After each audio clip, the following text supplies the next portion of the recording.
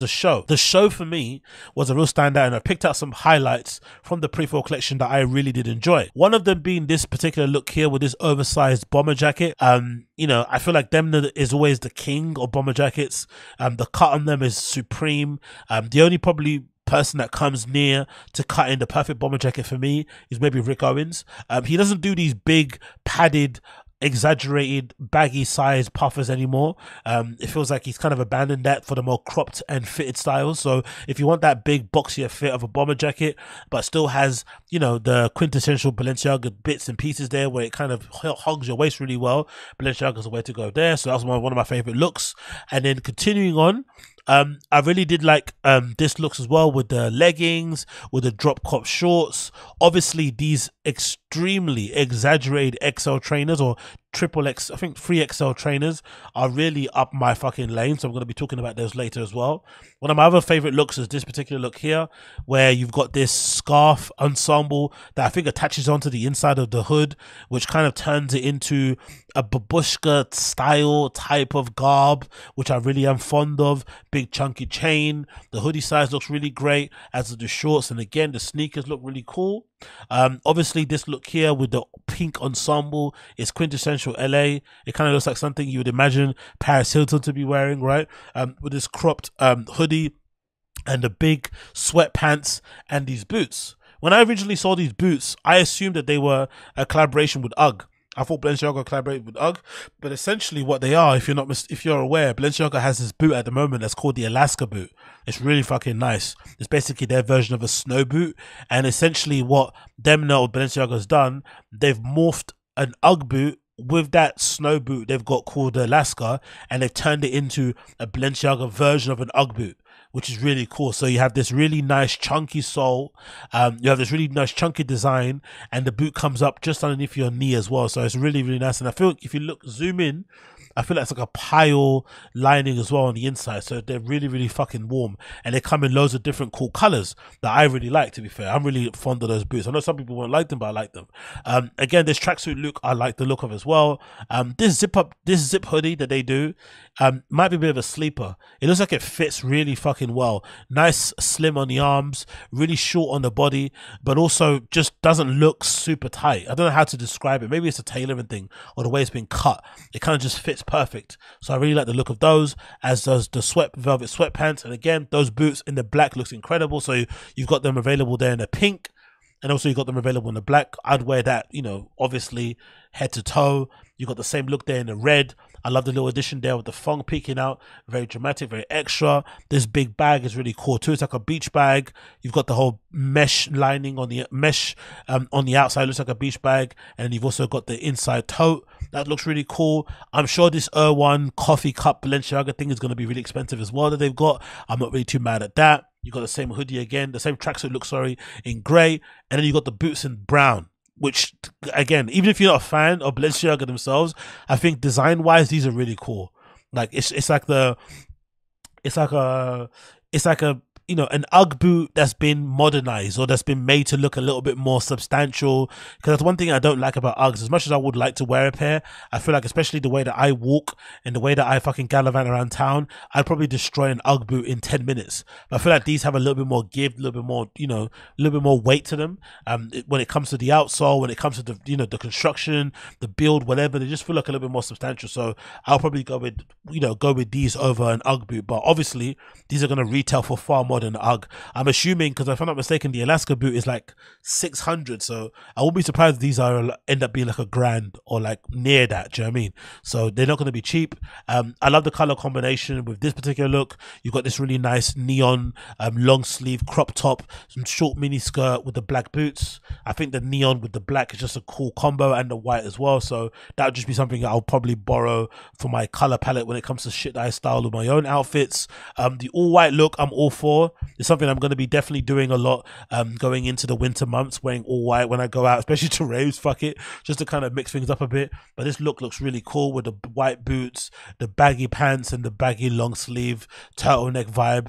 And I love those fucking glasses, right? The visors to keep your fucking dilated pupils from night of partying, hidden from the fucking onlookers as you gallivant down the street. Again, a nice backpack there. Some of my favorite looks. Another one of my favorite looks is this exaggerated, really baggy shirt that's been teamed up with the boots as well, and what it looks like another twist on the Kaggle has been really popular too for Balenciaga. So I love the look of that also. And it kind of reminds me also of some woman that I remember seeing wearing a really baggy Tom Brown shirt with high heels. So I've always liked this look on women. Baggy shirt, nothing underneath with the boots on, so that looks really cool. Another really good look with the hoodie. Again, this design that Demna's kind of popularized, this idea of turning the sweatshirt into like a hood scarf thing. So it looks like that sweatshirt is connected to the inside of a hoodie. So when you put the hood up, you have the sweatshirt, sleeves hanging from either side. I love the look of that. And again, the boots. And then you've got the overshirt again, I like, again in black. And it's really cool and baggy. And then you got one of my favorite looks. This is one of my favorite looks in the entire collection. This particular look. It kind of looks like Kanye, to be fair. Especially even the model that they kind of casted. And the style kind of reminds of something that you see Ye wearing. But this with the black boots, with the pants stuck, tucked into the boots, the big baggy shirt, the hoodie with the sweatshirt on top of it, like design stitched in. It looks really fucking cool. I love everything about this look. One of my favorites on there. And then you've got another really good favorite look as well, which I like, which is these leather biker pants, which, if I'm not mistaken, are the same leather biker pants that were done last season, that were attached to those motorcycle boots. Instead of these, you're just taking off the motorcycle boots, you just turn them into leather biker pants. Again, a really nice look with a big leather bag. I love the contrast here again with the pants, with a different type of jeans, different finishes.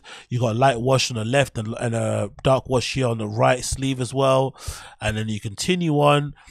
This is just, in terms of a layering piece, I don't know, not something I'd probably wear, but in terms of looking wise, just like the addition of this top that looks like it has a t-shirt sewn on top of a vest, on top of a long sleeve.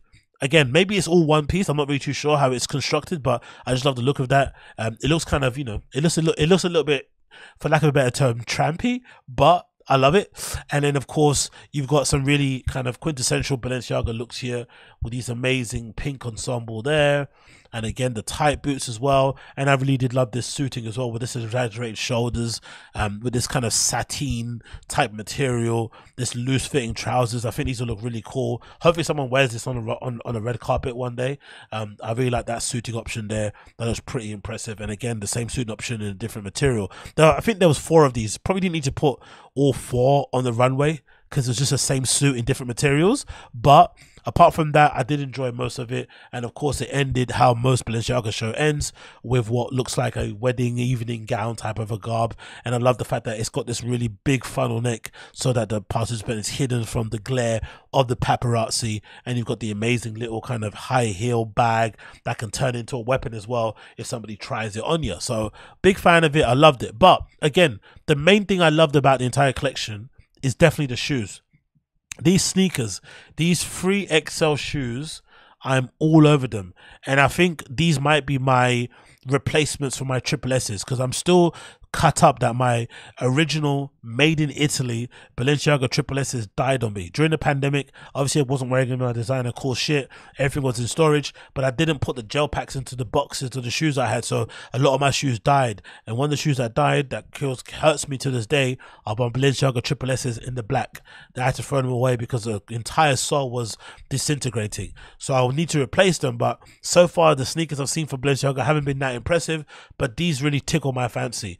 They're very exaggerated. They're very enormous, very just impractical. They look kind of ugly, but they're really, really up my lane. And even more so when I saw the side profile picture of them, courtesy of this GQ article. If you scan down here on the GQ article, there's actually a side profile picture of them. And I think they actually look better side profile than they look front profile. If you see this one here in the gray, blue and neon type of colorway, they actually look quite cool there on the side profile, more so than they look on the front. But these are definitely a sleeper. This is definitely a shoe that you're going to see a lot of people buying. I think they're going to be a big hit this up and coming season when they end up going to the stores. These look really fucking cool. You've got some great colorways here. You've got this great black and gray colorway. If anything, I'd probably pick some of the ones with the lighter midsole. Maybe the ones that's featured on there, which I have on here, this page, right? With the black with the with the quintessential running shoe feature, like, you know, the greys and the blues and the whites, white midsole and shit. I'd probably go over those in the all black pair, but they definitely look really cool. I love the look of them, to be honest. This might be my favorite thing from the collection. Those and those massive Ugg boot type things that I want. So the shoe, courtesy of Stay Grounded, says it's actually called a 10XL sneaker, not 3. So it's a 10XL sneaker. Absolutely wild. So you have this really big sole, so midsole. I'm not too sure if it's one of those shoes where it's a bit of a optical illusion, where maybe it actually is kind of, what's that word called? It is encapsulated, so the actual sole is somewhere around here, so it doesn't actually, it looks a lot more higher than what it actually looks like. So maybe your foot actually sits maybe quite low on the shoe, who knows, but I think it actually does sit quite high. I think that's the entire midsole is all this shit here, so they're really quite big. Really quite big, but I really fucking love them. And you got this really cool design here. It looks like a 3, but it's actually like a B on the side. Great little bits of paneling, and it kind of looks a little bit like a Balenciaga. Sorry, a little bit like an Asics that's been obviously, you know, pumped up full of steroids. But I really do like the look of them. I think they look really fucking cool.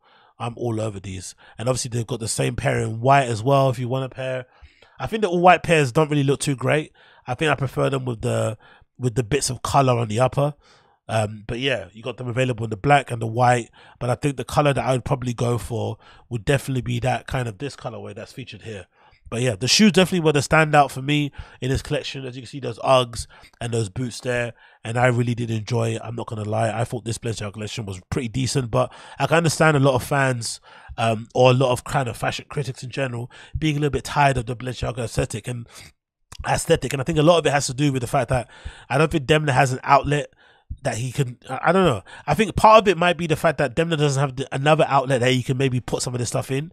I feel like there maybe needs to be an outlet, like again, like a Vetements, maybe his own namesake brand that he could do, where he could put some of those, you know, ideas of like elevated streetwear, elevated everyday wear on, and then use Balenciaga as a way to maybe adhere to the codes, go back into the archives, you know, really lean into the couture a bit more, and maybe just present a different aesthetic overall. But it kind of feels a bit samey. But for me, I'm still with it. Like this look, you know, I'd wear this look in a fucking heartbeat with this kind of, you know, bedazzled silver bag with a grey suit, with a big baggy white t-shirt, the pants tucked into the boots. Like it's very sloppy. It's very, you know, it's very kind of it's kind of what you'd expect from fucking Balenciaga, but definitely it's still a bit fresh. It's something that you wouldn't get from any other fucking collection out there. And again, what a strong way to open the show, right? You got a guy walking, the first dude walking the runway with his top off on the phone with glasses on, something that you'd see loads of guys doing in LA, jogging down the street and shit. So I'm not really too mad at it in that respect. I think it did do a good way of kind of illustrating or representing all those dudes that you'd see walking around in LA out there, if anything. So yeah, big up Demna, big up Balenciaga. Can't wait to see those shoes when they eventually drop. Can't see them when they eventually drop.